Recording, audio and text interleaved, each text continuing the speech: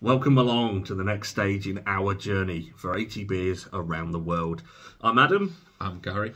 And join us today as we take you on a little journey, still in the UK, but this time we're venturing into Berkshire, a little brewery called the Windsor and Eton Brewery.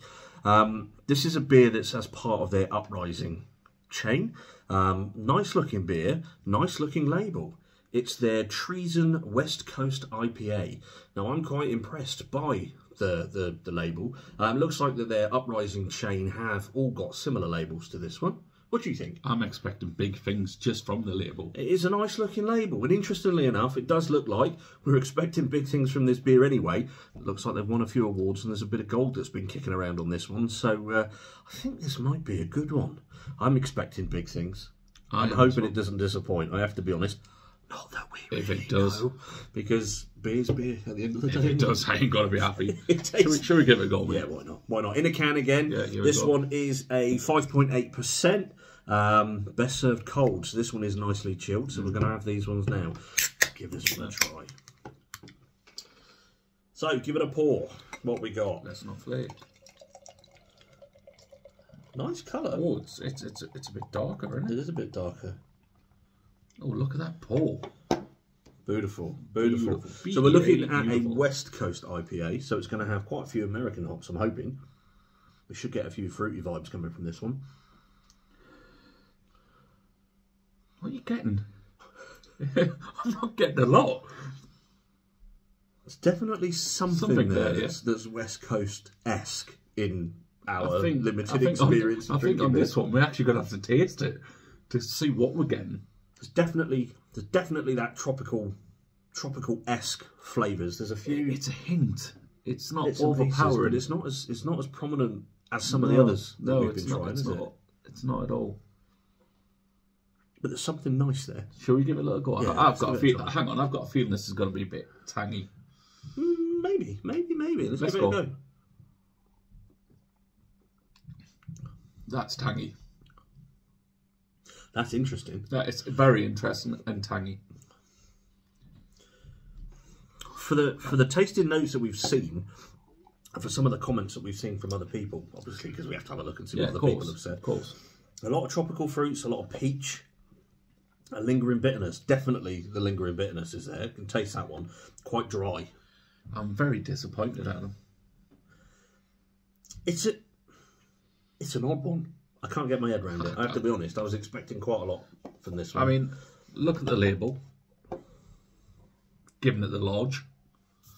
Then you taste it. I'm just getting tanginess.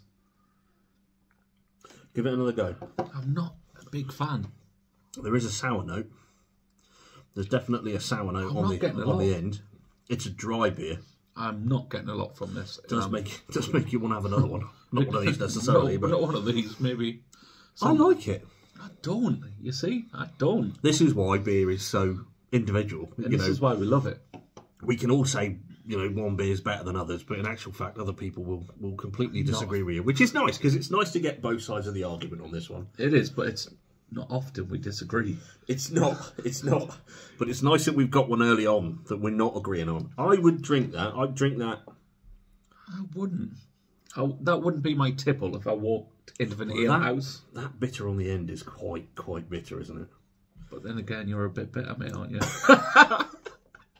Not for any reasons. No, I like it. I like it a lot. It's a nice beer. Not as nice as some of the ones that we've tried. I think it's a good beer. Again, appreciate your comments on it. I'm not a big fan. Sorry. What would you reckon if you would give it a rating on that? Do you know what, mate? I'm going very low. Really? I'm going 4.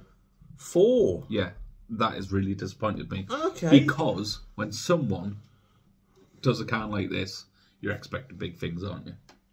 I am, yeah. Much the same as if you have a look at our little logo. I don't know if anybody's actually made any awareness of the logo that we've got now.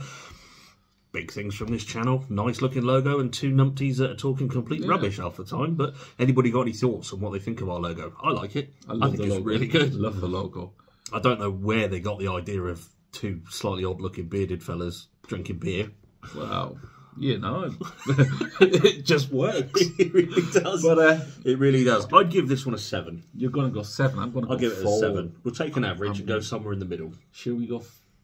Or we just leave it as that. We'll just have just our own leave- marks on it. let- If we're gonna grade them overall, I think the viewers need to know, yeah, you know, what we both think. Absolutely. That's the whole idea of this channel, isn't it? I mean, it's honest at least. it's honest. It's a lovely label. I give it 10 for the label, but for that, it's a 4 for me, mate. Yeah, no, that's fair enough. know, I like it. I I- like it. well- It does state a spicy, lingering bitterness, and it definitely has got that. It does. I'm not getting the big hop flavours that I would have expected. No, I though. was That's the only expecting problem. big things. Obviously, you know, Might be in. loads Well, of I don't know. different- I'm not a fan. Is it because it's in a can? Would it be any different draft? No, it wouldn't. Would it be any different in a bottle? Probably would. It wouldn't, mate. If I went to an ale house, yeah, and he give me that, I'd just shake my head and walk out. I'm very disappointed. I'll be drinking on my own again. That wouldn't happen, mate. That wouldn't happen. I'd probably order something else. Fair enough. After the strop. Fair enough. But, Well, yeah, we'll agree to disagree on this one, I think. 100%, and we'll be back again. We're on the journey still. We're still in the UK. Like I said before, we are going to be heading out into the big wide world at some point very, very soon. So keep tuned, keep subscribing, keep liking the videos, keep giving us your comments. Anything that you've got that you think we should taste, anything that you think might split opinions.